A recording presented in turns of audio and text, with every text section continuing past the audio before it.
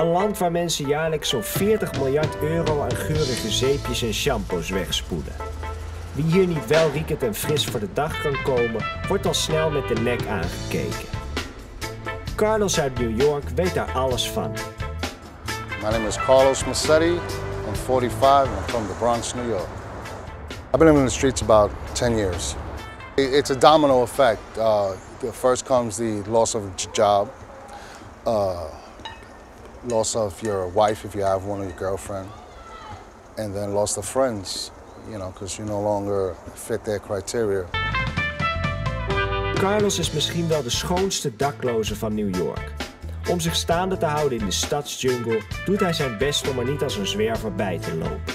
Vandaar het kekke petje, de vette sneakers en het allerbelangrijkste, een schoon snoetje. Sometimes you lay down and it'd be, you know, it could be dirt, mud, or feces of animals, you know, and your clothes get all real dirty, your hands are dirty, and you're just disgusting. Well, what I would do is there'd be a fire hydrant open, and I'd fill a bucket up, and have a bar of soap, whether I bought it, stole it, or borrowed it.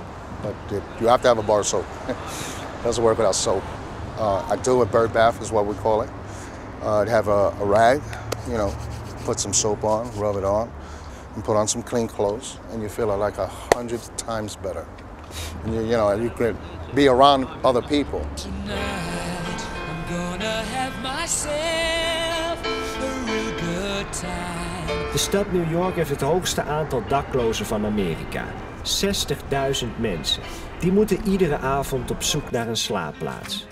Carlos heeft het geluk dat hij een aantal nachten per week terecht kan bij Padre Pio. Een dakloze opvang die wordt gerund door Franciscaanse monniken. Brother Peter, how are you? Wow, how's your day been? Pretty good. Awesome. Pretty good. Awesome. I'm home. Good to see you, You right? too, brother Peter. How you doing? Very well, very well. Good, to have good. you here. Thank you. So you sleep here. Lights out is at 10 o'clock. They wake you up at 5. By 6:15, we're out the door. So it's rush. Brother Peter. Hey, Carlos. How are you? I ran out of, can I get 2 razors? Sure, yeah, no problem. Deodorant and a soap. Dit is het moment waar Carlos na 2 nachten op straat naar uitkijkt. Hij kan niet wachten om zich onder de hete douche helemaal in te zeepen. That works. Thank you so much. You're very welcome. All right. I love how this room. Look the way it smells. Yeah. You have to be clean. You have to shower. You have to brush your teeth. You have to, you know, if you have hair, you know, wash your hair. In my case, I shave, so, you know, I like to be shaved. You know, I like to look, you know, normal. Yeah, all right.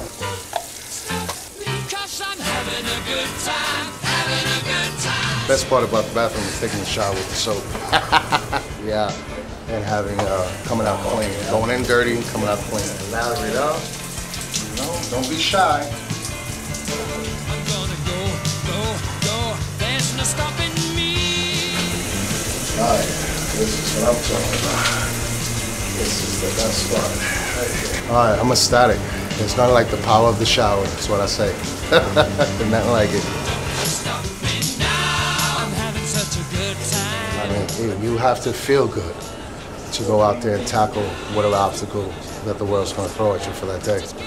So at least you're prepared, you're smelling good.